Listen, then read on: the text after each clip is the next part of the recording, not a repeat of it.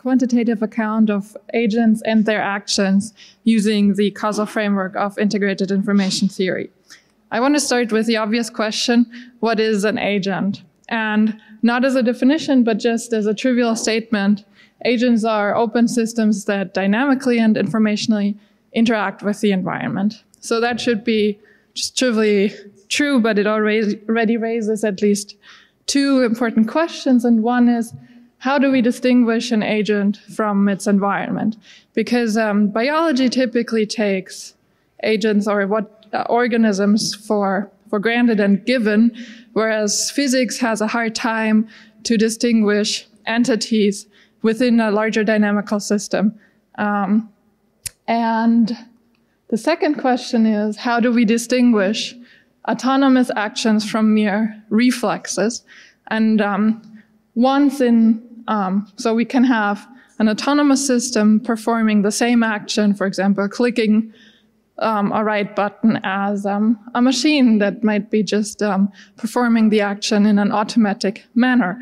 But also within an autonomous system, we can have the same action either performed autonomously or as a reflex. For example, a right click of the button can be elicited by a strong magnetic pulse to your brain. And in both cases, if we ask what was the cause for clicking right, at a mechanistic level, the answer could be, well, neurons were activated and interacted with other neurons and then triggered a motor response. So how can we distinguish autonomous actions from mere reflexes at a mechanistic level? And here I want to give a minimal working definition of what an agent is, what an autonomous agent is. It's twofold. One, it needs to be an open system with stable, self-defined and self-maintained causal borders. And two, it has to have the capacity to perform actions that are at least partially caused from within. And the question is, can we quantify this in any way? And there has been a lot of recent work about this, and many of the people are here that are interested in this kind of topic. I want to emphasize the causal part in my definition, and I also want to make a distinction between what I call extrinsic versus intrinsic information. And here, so a lot of proposed definitions are from the field of information theory, and that is usually about correlations. So I can, for example, correlate the sensory inputs of an agent with its motor responses and make predictions about its next actions. Or I can take the sensory inputs plus the current state of the system to make predictions about its next system state. But whenever I have a correlation between the system and something in the environment, that information is necessarily extrinsic. It's not restricted to what is inside the agent, what is a property of the system. So the information that I'm concerned about is intrinsic information. And so we fix the environment. We just look at our candidate system and we ask, how do the elements of this system, what information do they have about the past and future of all the other parts in the system? And this information is causal because we're using perturbations to identify the information. So this connects to what Sean was talking about and Judea Pearl's work. We use system perturbations. We have a causal model that is the directed acyclic graph, and we look at what my system being in its current state can say about its causes and its effect. And this is the type of information that integrated information theory is based on. And as many of you know, IIT is conceived as a theory of consciousness, but it also provides a causal formalism to unfold the cause-effect structure of the system. And the reason is that for IIT, an experience is identical to the unfolded cause-effect structure of a physical substrate. So not to the physical substrate itself, but to the way in which all the parts of the system constrain the rest of the system in causal terms. So this structure is intrinsic because it's just about the mechanisms of the system itself. It is informational in the sense that I just explained. It's about the causes and effects within the system. It's irreducible, as the cause-effect structure exists to the extent that it cannot be partitioned. And it also is definite, and it defines borders. So we want to find the set of elements as a physical substrate that forms a maximum of integrated information. And in this way, we can use the causal framework of IIT to identify the self-defined causal borders as maxima of integrated information. So here I have a very small toy system of interacting mechanisms, small neural network. These are just logic gates that are interacting. And I can take all the subsets of the system and calculate the integrated information of the system. And for this particular system, in its particular state, I find a maximum of A, B, and C. So A, B, and C are causally interacting with D, but adding D to my system would actually decrease the irreducibility of the system, the integrated information. So the borders here are self-defined in the sense that adding or subtracting a node to this system of ABC would necessarily decrease its amount of integrated information. And in this way, I can use phi, the integrated information, to quantify whether a system has stable or self-defined, self-maintained causal borders. If I have this candidate system, ABC, the way that phi is calculated, I'm not going to go into any details because it's a bit complicated. But basically, I check for every element, so A, B, and C, what are the causes, at the potential causes at t minus 1, and what are the potential effects at t plus 1 within the system. I do that for the elements within the system, but also for all the combination of elements. So A, B together might have an irreducible cause in the past and an irreducible effect. So they might do more than just A and B separately could predict, in this case, about the future. And also ABC. And then the cause-effect structure of the system would be all these, how all these mechanisms, A, AB, ABC, and so on, constrain their causes or predict their effects and retrodict their causes within the system, and how these causes and effects relate together. And I can use basically the same slightly adapted formalism, not applied to a system in its current state and what that system in its state, what information it has about its past and the future, but I can apply it to a transition within a dynamical system. So here I have the same system ABC plus some input and some output, and I know what happened at t minus 1, and I know what happens now at t. And I can ask now, since we're interested in actions, for example, what was the actual cause of the output of the system to be off at t, right? And so I can look at the previous time step, and I can measure the causal strength with which the output being off determines the past. And I find the actual cause as the set of elements in their past state that is most retrodicted by the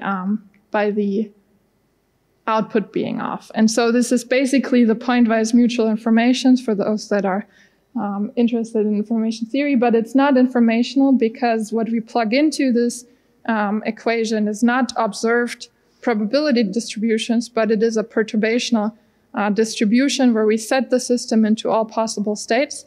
So we test what the outputs of the mechanisms would be given all possible input states. We test all counterfactuals.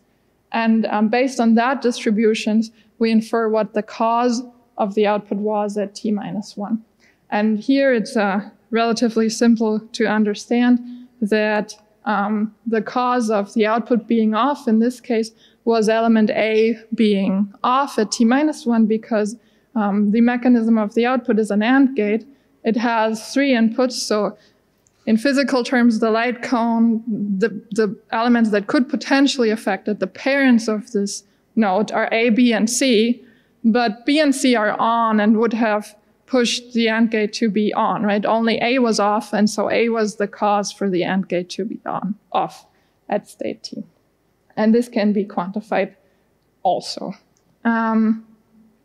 So for the rest of my talk, I would just want to give you some examples of where we applied this kind of formalism. First, we applied the measures of integrated information to the fish and yeast cell cycle model and also evolved artificial agents. So there is a Boolean network model of the proteins in the fish and yeast cell cycle and how they transition in the course of their biological sequence. So this network model, if it's initialized in the correct state, will go through a sequence of states that corresponds to the biological model of the cell cycle. And applying the integrated information analysis, we found that in all of these states, the cell cycle model, except for one node that just sets the initial state and is just an input, does form a stable system with a maximum of integrated information throughout its cycle. This is not true for a functionally equivalent reduced version of the same network. So you can take this network and you can take out some of the edges, and the system will still move through its biological transient. But in this reduced model, it doesn't form a causal system with causal borders, meaning a maximum of integrated information throughout the cycle. And what that means is that the nodes don't causally constrain themselves as much as they did before. And this corresponds to the fact that while if everything goes well, those two systems are functionally equivalent, under perturbation, the full model is much more robust and will still lead you to the same attractor state. So the fact that it has stable causal borders according to IIT and the integrated information corresponds to robustness to perturbation in the environment. Now we can apply the same analysis to these evolved artificial agents, which we call animates. They're basically just small neural networks. They have sensors and motors and are kind of logic gates that interact, and the logic functions and the connectivity of these nodes is encoded in a genome, which is evolved through selection and mutation, so that over the course of many generations, these agents will adapt to be able to perform a simple task, for example, catching blocks of certain sizes and avoiding blocks of other sizes. And we tested agents evolved to this kind of task in different levels of difficulty. So an easy task would be to catch blocks of size 1 and avoid blocks of size 3. And a more difficult task would be to catch size 3 and size 6 blocks and avoid size 4 and size 5 blocks. It's more difficult because you have to, these agents there have to actually count the number of blocks because they only have 2 sensors, and so the blocks cannot be distinguished based on current sensory inputs, right? And we found that for the difficult task that requires more memory and context-dependent behavior, these agents evolved larger and more integrated complexes. And what does that mean in their behavior is that for these integrated agents, you can see here the green one is the agent, and the block is falling from above, and you can see that it follows the block for a while, but then it actually turns around. So here it starts following, then it turns in the other direction, and then it follows again. So it's not dependent on its just current sensory input, but it does use its memory. But now the question is, can we quantify and can we see what the causes for the actions were? And that brings us to the second part, which is the question of identifying the actual causes of actions. And here I want to give an example of how we can trace back the causal chain in these agents and of the causes of actions across various evolutionary environments. So what we distinguish here is within a system that does form an integrated entity, we can still have reflex actions, which would be actions that are caused, for example, by a sensor input, from autonomous actions, which are where we can find the actual cause within large parts of the agent. And so we have an agent here. It's moving. You can see the time series of its brain states. And we can pick a transition and the state of its motors. For example, here, the one motor is off, the other motor is on, which would mean that it moves to the right. And we can ask what the actual causes were for the motor 1 being off, the motor 2 being on, and also we can see if there is a high-order cause of the 2 being in this particular state. And again, the measure we use is sort of a pointwise mutual information between the 2 events, so what happened at t-1 and the motor state at t, but we're using perturbational distributions, not the observed distribution of the system. And the important point is that this is a state-dependent and transition-dependent analysis, so we can have the same action in the same agent and may still have different causes. So here we're back to the original problem. So we have a brain. Here, a bit more complicated animate. It has 2 sensors again. It has 2 motors, but the internal structure there is like 64 neurons total. And we have this state transition, the state history. And of course, this is complicated and you can't really infer that much from it. So we can start at a given point in time and we can ask, again, what were the causes for the motors being in their particular state, just the previous time step. And these are the proximal causes, so just the next, the parents are possible causes. But then we can also ask what were the causes of the causes. So what were the causes for the parents to be in their state? And so we move a time step back, and then we find that this is like the next level of interactions, and we can continue to do this. And basically up until the beginning of time. And we do find, though, that there is a first maximum when it reaches these 3 nodes in this agent. And these nodes are outputs of the individual models that integrate the different parts of the agent's brain. So this means that we can take our analysis, we find the causes that are most informative about the event that happens, and I can go back in time and find a maximum where the state transition had the most information about its next state, and then it goes down again. Okay, so we also did this in different evolutionary environments of different difficulty, and the interesting part here is that just from the structure that evolved, you cannot tell that there is any difference between the agents that evolved in these environments. But if you do perform this causal analysis, you do find that for the task where only one sensor was available, the actual causes of the agents were more intrinsic. That means more internal nodes were evolved, so that would count as more autonomous from our point of view. And for both the harder task and so both tasks that needed more memory and more context dependency, you find longer causal traces with more internal involvement too. And so to summarize, the causal framework of IIT allows you to evaluate both parts of this definition of agency that I suggested. It allows you to identify self-defined causal borders and to trace back the actual causes of actions.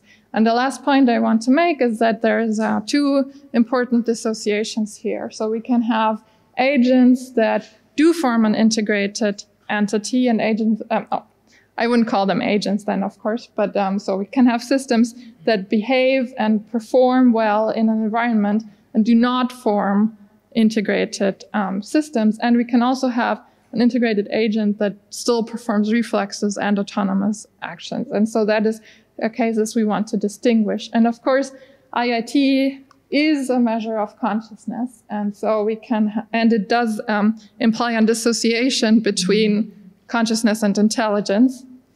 And I'll end with this somewhat controversial slide that we are used to agents on the middle diagonal because those are evolved agents.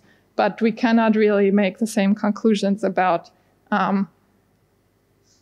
engineered systems that might not lie on this diagonal. Thank you very much.